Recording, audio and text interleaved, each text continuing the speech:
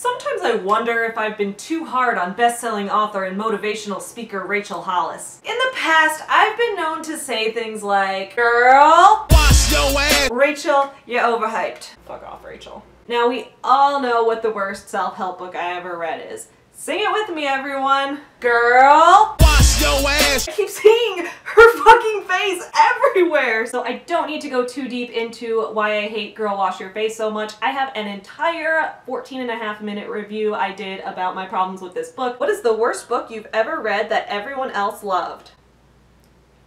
Guys, I can't help myself.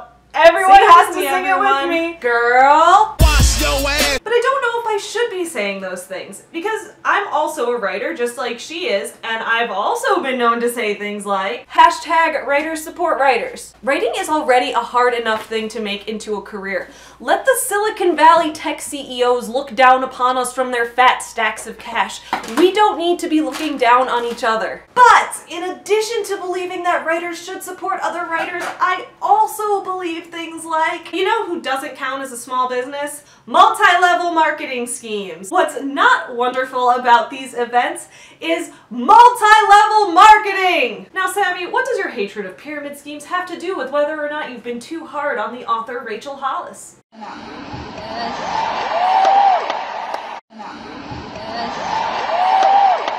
That. What is this? A crossover episode? Yes, my friends of BookTube, my mortal enemy Rachel Hollis got a gig speaking at a multi-level marketing conference. Now you might say something like, "Girl, collect your paycheck," or "Girl, take any speaking gigs you can possibly get because it's already hard enough to make a living in this world as a writer." And you would be right. Normally, I would agree and have no problem with that if Rachel didn't say things like, "You signed up for hard because you knew that on the other side of hard was magnificence." That's right.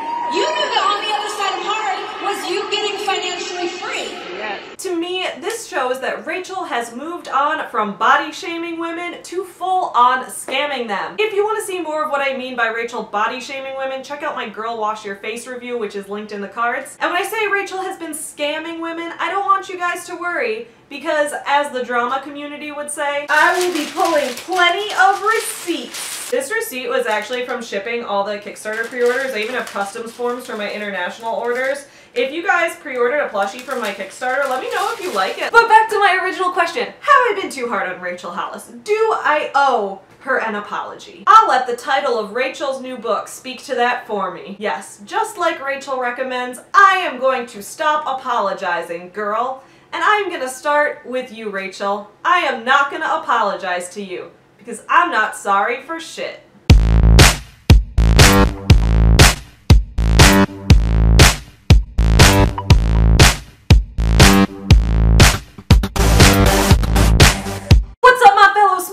Supporters, I'm Savvy. If you're new to this channel, please remember to click the subscribe button because every Monday, Wednesday, and Friday I have new videos coming out about books, writing tips, toys, art, dogs, and business. Today's video will cover a few of those different topics, mainly writing and books, but also business a little bit. But this particular video might feel a little different to you guys coming from me. I have heard from doing my assumptions video, as well as just kind of hearing your guys' feedback and comments to me, that I come off as a very chill booktuber. I think everyone has this perception of me that I'm like this cool kid who's just cruising around Chicago on my skateboard listening to Nirvana, which is true. If by that you mean that I waste time staring at YouTube videos of Dave Grohl's sexy ass beard and then get super drunk on shots of bourbon and then fall off of my skateboard in the middle of a parking lot. Basically, I seem to have given you guys some impression that I'm much cooler than I am. So let's just shatter the notion that I'm cool or chill or whatever. Let's shatter any notion that I'm not just as prone to rage-fueled drama or drama-fueled rage or coffee-fueled rants. Today, I will be spilling some piping hot tea which is stuffed full of laxatives to make all my postpartum friends out there lose that extra baby weight by making you shit out a hurricane of diarrhea equivalent in weight to your firstborn child, is what I would say if I were trying to sell you on a multi-level marketing scheme. But I am an author who is here to entertain you, not to scam you. And that, my friends, is why I have chosen Rachel Hollis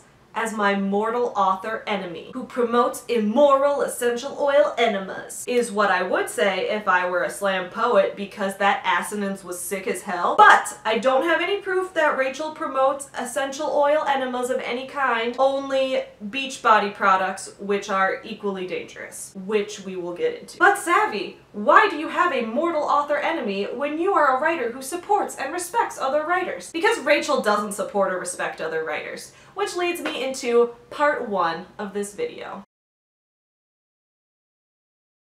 So before we delve into Rachel's pyramid-shaped web of lies, let's start by looking at Rachel as a writer. Generally, to be a writer, you only have to do 2 things. 1, write, and 2, not plagiarize.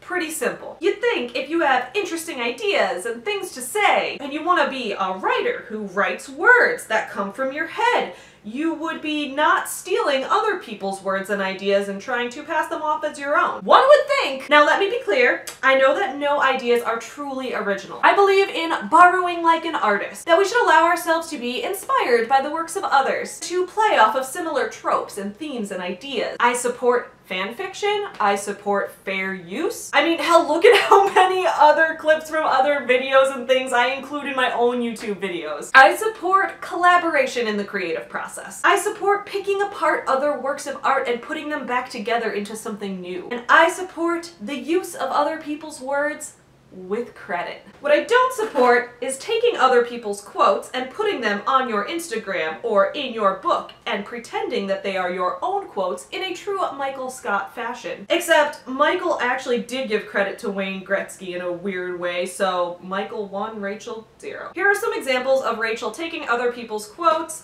putting them on her Instagram as her own, or even writing them in her book, which she then would sell to other people. But real quick, I would be remiss if I did not first give credit to those who alerted me to this problem, to my sources where I got this information. So I want to let you guys know that throughout this video, I will be referencing a video made by the YouTuber Kiki Chanel. Her video first alerted me to this problem when I was watching it the other day. I also am going to be referencing a BuzzFeed article that breaks down some of the quotes that Rachel has plagiarized and links to their original sources and where they're from, so I got a lot of information from there as well. I will link to all of these original sources in the description below so you guys can check those out as well and look right at the source if you want. First example, Rachel's Instagram has a quote on it that says, "Every year you close a new chapter in your story. Please don't write the same one 75 times and call it a life." Pretty inspirational if you ask me. But apparently best-selling author and leadership expert Robin Sharma was the first one to say this in 2014 when he tweeted, "Don't live the same year 75 times and call it a life." I guess that's like slightly paraphrased, maybe,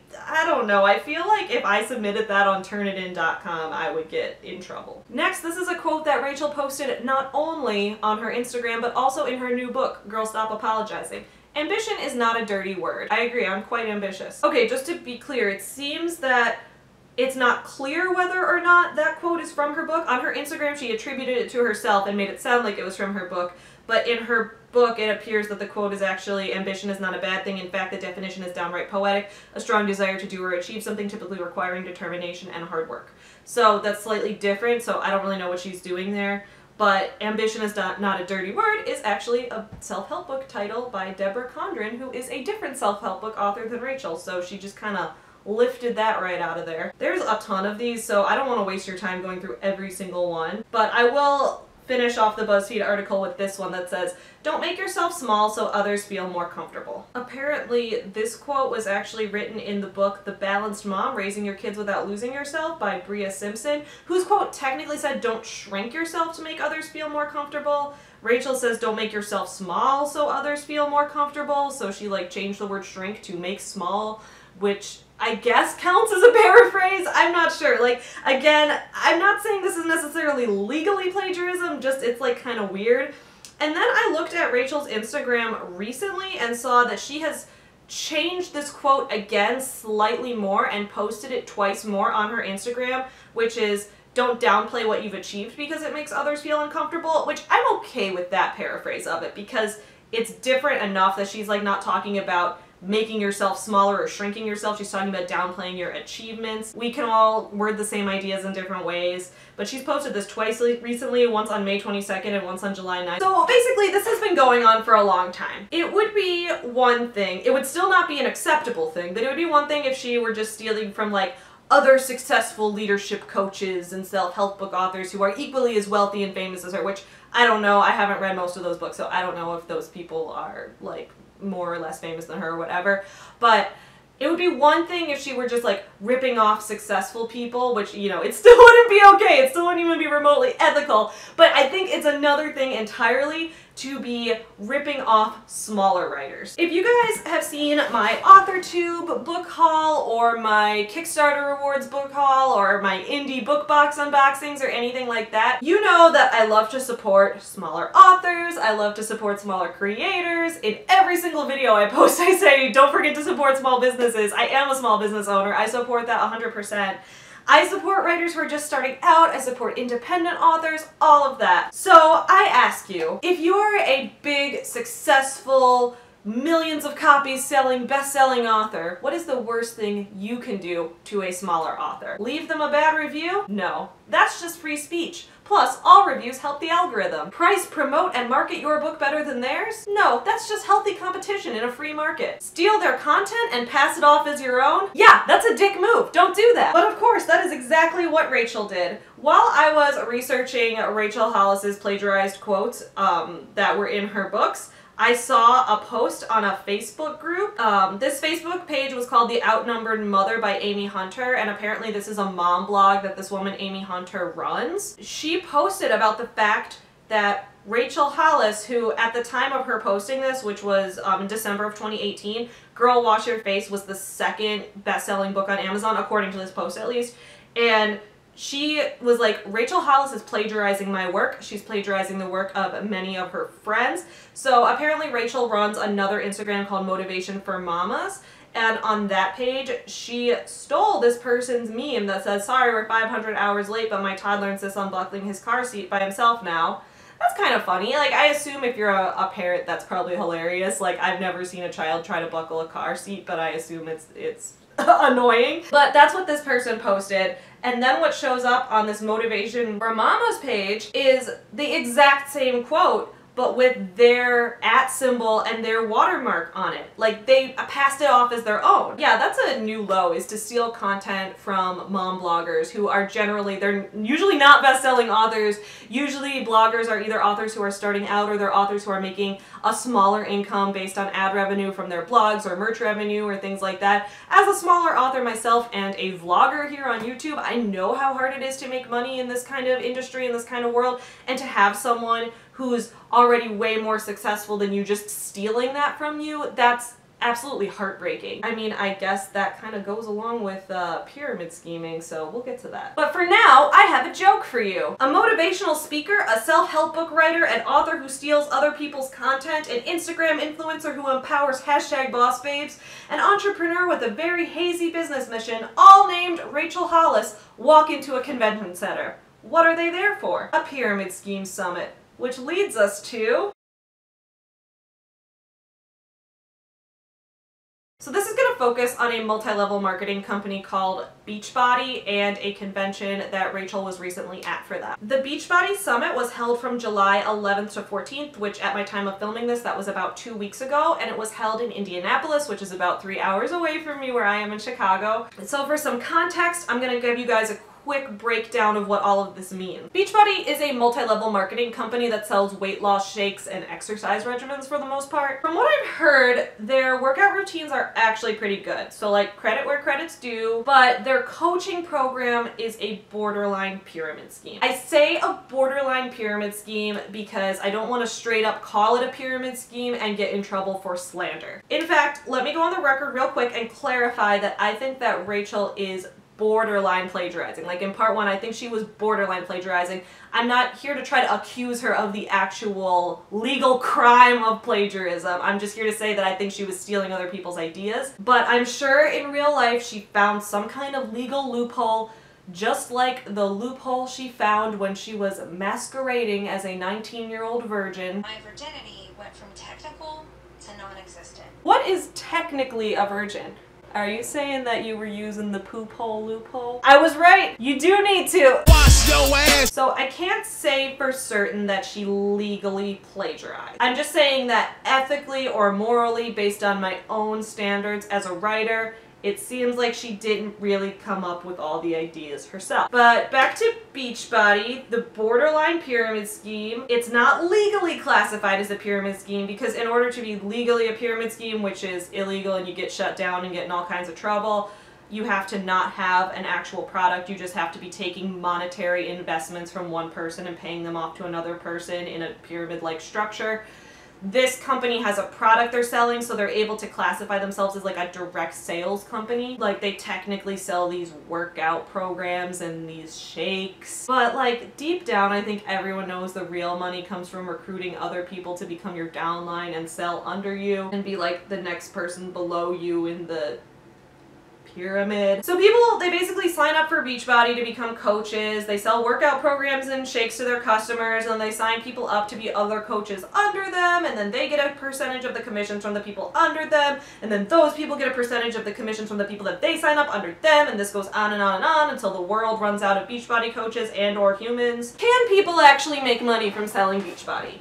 So to find that out, I looked up Beachbody's official income disclosure statement, which shows that during the 2018 calendar year, 74% of coaches earned an average of $402 per year. $402. Then the Beachbody income disclosure statement hits us with this cute little disclaimer right here. The earnings listed below do not include any expenses incurred by a coach in operating and growing their business, which can vary wildly. Any expenses? So that $402 a year was revenue, not profit. Excuse me? I looked on Beachbody's website, which explains that once you sign up as a coach, you are charged $15.95 per month just to keep your business active. It costs you $16 a month to work for Beachbody.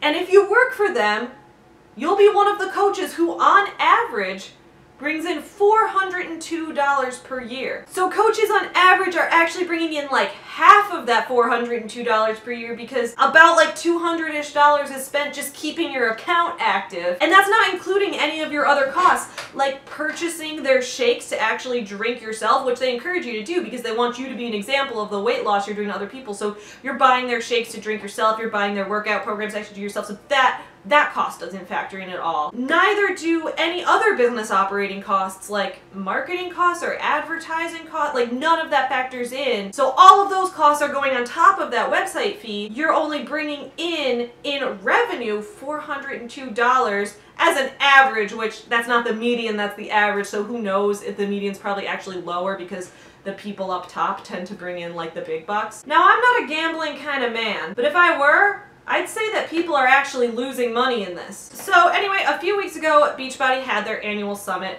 It's like a professional development conference where everyone goes to learn how to get into better shape and exercise better by climbing up a pyramid. So I looked online and the tickets for this conference generally go from like $125 to $295 per ticket. Like that's the fee to get into this conference.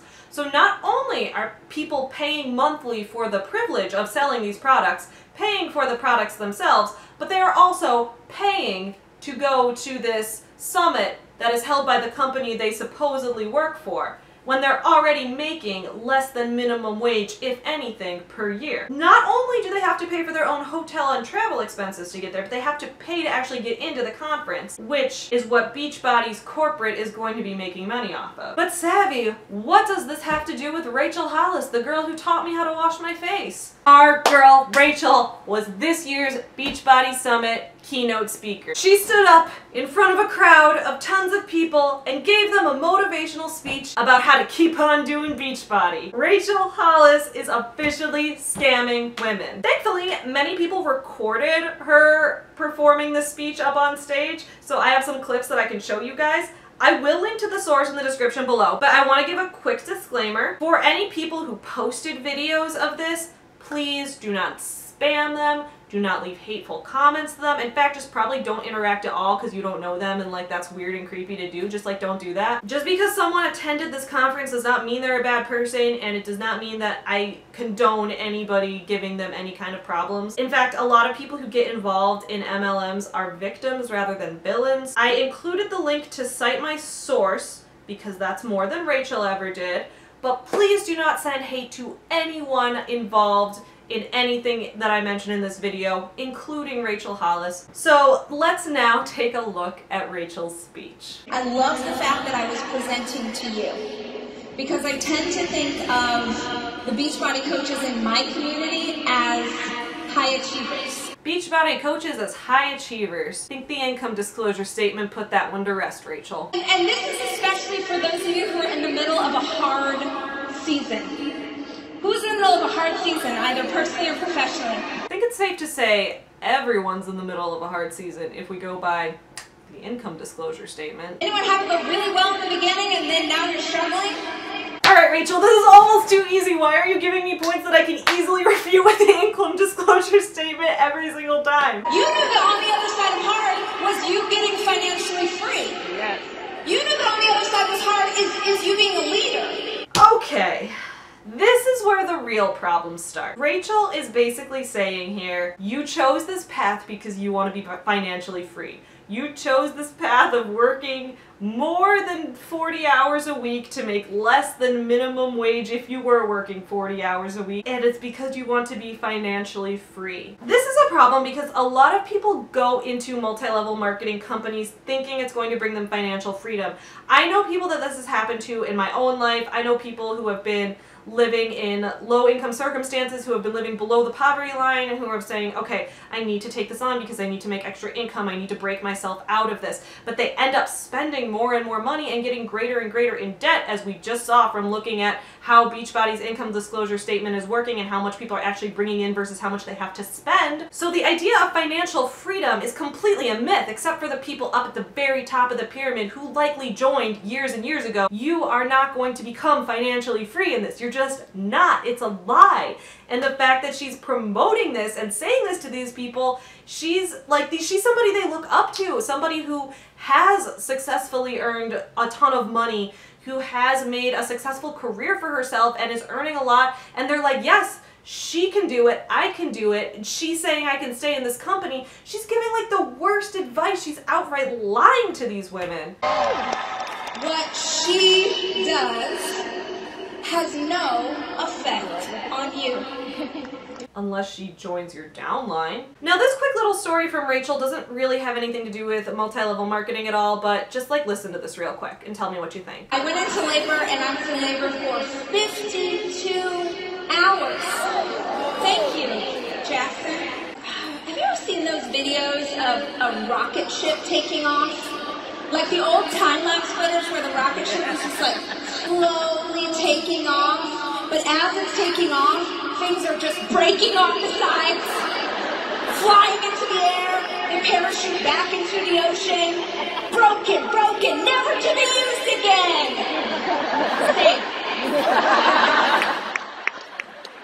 That story made me sad. You know why? Because she told it beautifully. Because she told it with so much expression, because she connected to the audience on such an amazing level, because she did a bomb-ass job relating to people telling that story. Rachel is a fucking fantastic motivational speaker. She is amazing at public speaking. She's good at what she does. And it just crushes me that she's not using that power for good. That she says she's using her power to uplift other women and to motivate them. But we can see the hard evidence here that she is encouraging women to stay in a program, in a company that is financially taking advantage of them. She is not practicing what she preaches. And it just kills me because it's like she has this skill. She has this power where she can connect with other people. And she's just squandering it to make money. And that just kills me. Like, that's sad. She's good at this. She could be doing so much more. You're twice the size. You're like a phone book. I'm sorry, millennials. A phone book is like a big times 2. Alright, Rachel, you're like, what, like 34, 35 35, 36, something like that. I think you might even be technically a millennial yourself. She just constantly acts like she's like this guru, like she's the super wise person who knows all this stuff that we don't, when really she's like not that old. She's pretty young, actually. So like, she's like, millennials, a phone, like, girl, you grew up with the internet too. Don't lie. And then you get to blame everybody else for why your business isn't where it should be. You get to blame everybody else, or a year from now, or 2 years from now, or 5 years from now, you're not here anymore. Okay.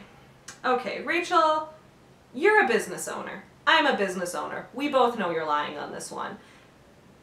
Am I really, as a small business owner who barely makes enough to get by on in a year, gonna sit here and explain to our best-selling author with millions of followers, our girl Rachel, the concept of what an oversaturated market is?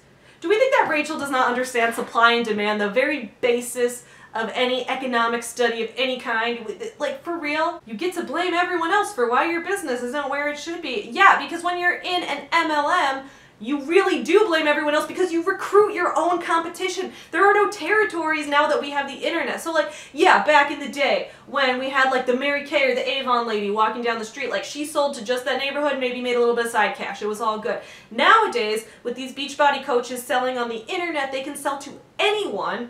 And so then they're encouraged to recruit other people who are then selling the exact same products, oversaturating the market with certain products. And now there's tons of people selling them, and there isn't the same level of demand to keep up for that because the people that you know you're encouraged to recruit, so you can't sell them because they now have the same product. In this business, it literally is because of other people that your business isn't doing well. It's because there are too many other people in it. Rachel, do you not know what an oversaturated market is? I mean, you're an Instagram influencer, so And you get to say all the reasons that you're not here anymore is because you didn't have the support. Because you didn't know where you know what, she lives in a bigger city than I live, but she has more people than she can. You know what? The size of your audience and your customers actually matters a lot, so I think that like Rachel's giving the opposite of business advice. I don't get what she's doing. But people who do have more people to buy from them are gonna do better. And like, yeah, maybe that means you need to build up your audience, build up your following, whatever, but like, am I wrong in thinking she's being willfully ignorant here and just like telling people straight up like lies? Like, what? Knowledge isn't power. Applied knowledge is power.